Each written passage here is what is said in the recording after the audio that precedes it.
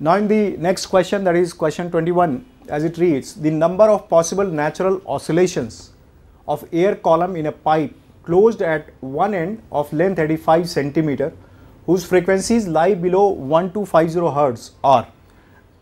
Obviously this is a question of closed end pipe, and try to find out what is the fundamental frequency for this. If you try to find out the fundamental frequency, this is simply velocity upon wavelength, and wavelength in closed pipe comes out to be 4L. So this will be coming out to be 100 Hz. Here you have been given the velocity 340 meter per second and the length of the pipe has been given to you 85 centimeter.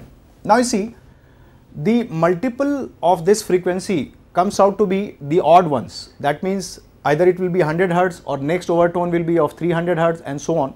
So if you start counting, first one will be 100, then you see next one will be 300, next one will be 500, then next one will be 700, then again say 900, 1100, next one will become 1300, which will be greater than the frequency given 1250. So you can count only these many frequencies. So in these many possible natural oscillations, you can vibrate this closed end. So in total, if you count 1, 2, 3, 4, 5, 6. So the correct option for this question will be the fourth one, and that explains question number 21. Now let us discuss the next question, that is question 22.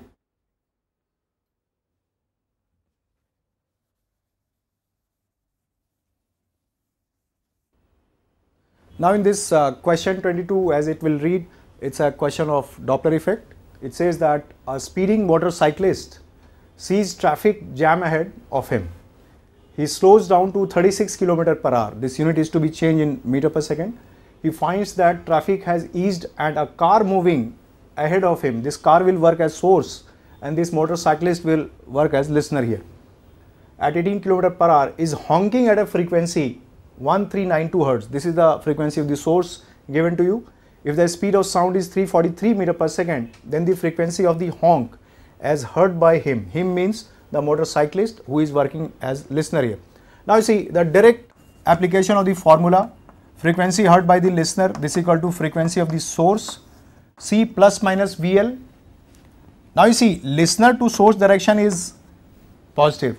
Here both of them are moving in the same direction. That means source is moving away and listener is chasing him. So the velocity of listener will also be taken as positive. The velocity of source will also be taken as positive. So C plus velocity of the listener, C plus velocity of the source, and this will complete your expression. Here you see Fs 1392 will be substituted. For C you will be substituting 343. VL, that will be the of motorcyclist, multiplied by 5 by 18, that will be 10, and this 18 km per hour here, so that will be 15, 5 by 18, that is 5 will be substituted for velocity of the source, 10 for this. If you solve all of them, then you will find that the frequency as heard by the listener, that comes out to be 1412 Hz. So most appropriate answer for this question will be option number 3, and that explains the question number 22. Now let us discuss the next question, that is question number 23.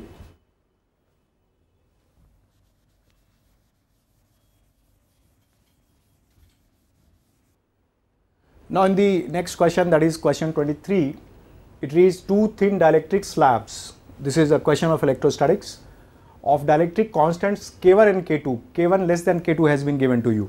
Two dielectric slabs, the diagram has been given. K1 and K2 have been introduced in between two capacitor plates, are inserted between plates of a parallel plate capacitor as shown in the figure.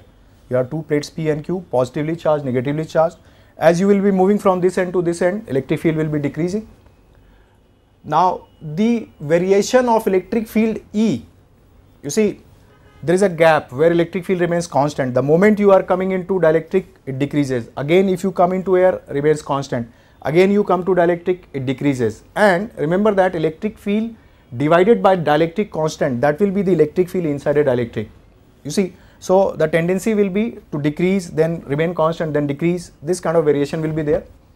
You have to find out the variation of electric field E between the plates with distance d as measured from plate P is correctly shown. You have to move from this end to this end. Now see, first you have to see that electric field should remain constant. then it should decrease. Now again remain constant, then again decrease. Now you have to check the decrease. Since K2 is larger, so decrease will be more in second part rather than first part. If you look at the options, here they have shown decrease, but next time they have not shown any decrease. Most appropriate answer comes out to be the third one. Here you can see electric field was constant, then it is decreasing, but decrease in first part is lower. This is for K1. Then again comes back to normal value, then again it decreases for larger value. K2 again becomes constant. So this is the most appropriate option. I am marking option 3 for this question number 23, and that explains it. Now let us discuss the next question, that is question 24.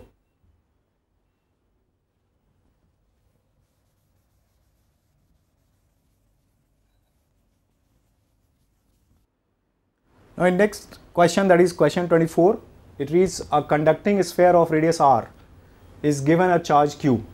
This is a question of electrostatics and very easy one, very straightforward, direct formula based. The electric potential and the electric field at the center of the sphere respectively. You see, for a conducting sphere, the electric field inside is 0, and if you talk about potential, that remains constant, and whatever is the surface potential, that remains at the center. So if they are demanding at the center, the potential will be q by 4 pi epsilon naught r, and the electric field will be 0. So the most appropriate answer for this question, that will be option 2, and that explains question number 24. Now let us discuss next question, that is question 25.